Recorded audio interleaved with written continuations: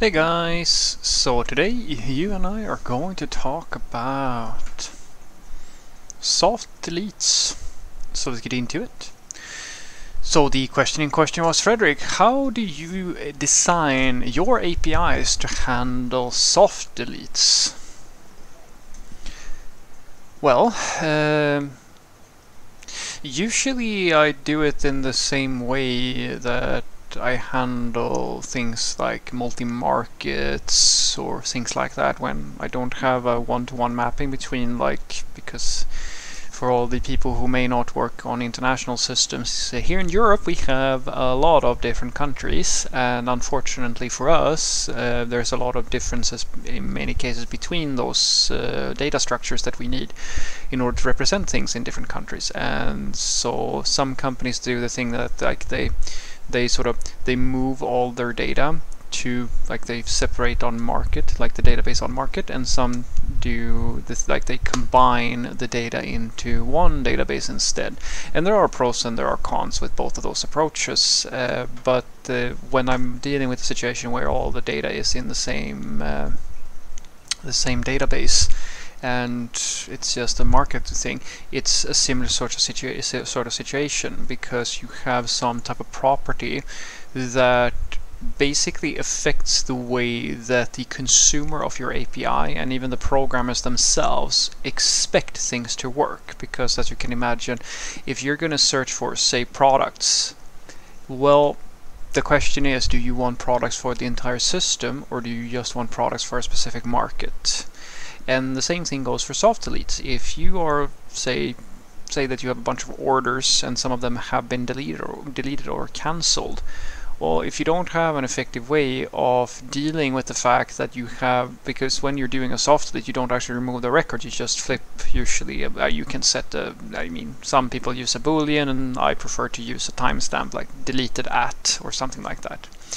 And when that is the case, you have to handle that somehow. And so this the thing that I usually do is that I create an abstraction layer for connecting to the actually executing the query itself towards the end system. So what usually people will do when, most of you probably know about the MVC pattern, and the model, as you know, is usually in that structure it's the lowest denominator, or it's the lowest level. It's the database layer, or the connection between your system and the database itself. And so here is where I sort of use the same approach that I might have told you before about. It's the same thing I do for whenever I'm dealing with network clients or anything like that. I always create a base layer that's just handling an abstraction that is the owner of the connection itself towards the entity that I'm connecting to. So if it's a network, it's an example would be in JavaScript.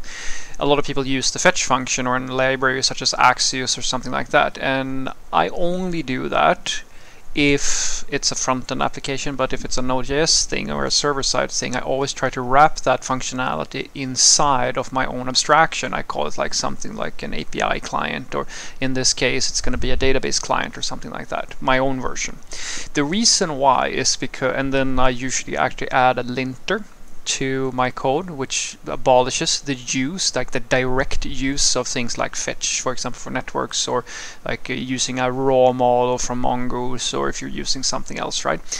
The reason being because when you treat that abstraction as the only abstract, it's an abstraction that creates a situation where you can't control the logic of how to query the database from a central location, because that abstraction is in the library, and you want to own that abstraction for things that are common to every request that you make. So in a network situation, for example, it would be logging of network requests, or maybe you want to do metrics on the request, or maybe it's the same principle you use for CQRS or command query structures, where you just have a function that you call with some type of input parameters that executes the command. Now that is a little bit more abstract, but the same rule applies here. So for example, in my case with the markets, so instead of having everybody basically have to create all of these different systems for how do I query specific properties on my data, well, I usually add an options object or something like that where you can configure how the query should be run, and that becomes the lowest level. And that level, that's a very good example, I think, of separation of concerns. This layer, the only thing it has the responsibility of doing is to fire off whatever request you send to it with some enrichment from one single location.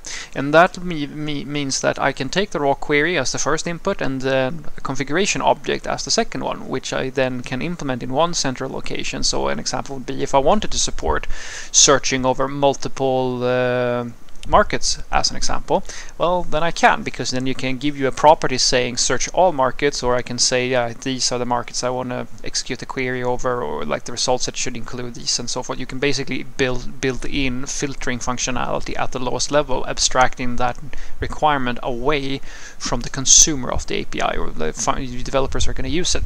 Soft deletes works in a very similar way, where basically whenever you are executing a query, you can in essence have this abstraction just take the raw request that the programmer inputted into the client and latch on that that extra clause saying something like you can, well, in pseudo language, where created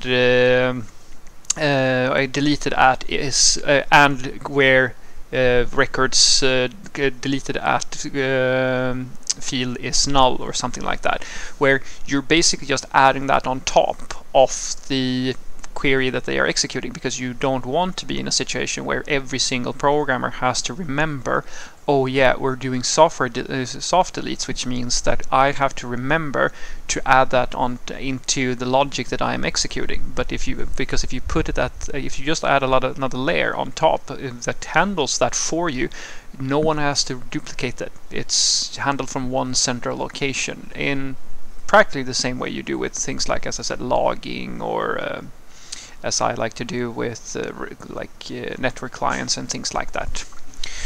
So what I want you to take away from this is that my suggestion is that if you're going to implement soft deletes or anything like that, it's a good practice that I try to follow. I don't want you to go now and say that, oh yeah, I'm always going to create a client around everything that I'm ever doing, because as I said, like, I only do this if I know that I have some very specific use case that I need to deal with, and then all you really do is that you create a wrapper around the if you're using like a DAO library or like an ORM or something like that, you simply, instead of using the direct model, you create a wrapper around it that simply latches on that common logic on top of your queries, so you don't have to worry so much that this thing is so you don't have to re-implement it over and over, because you're gonna forget. I promise you're gonna forget.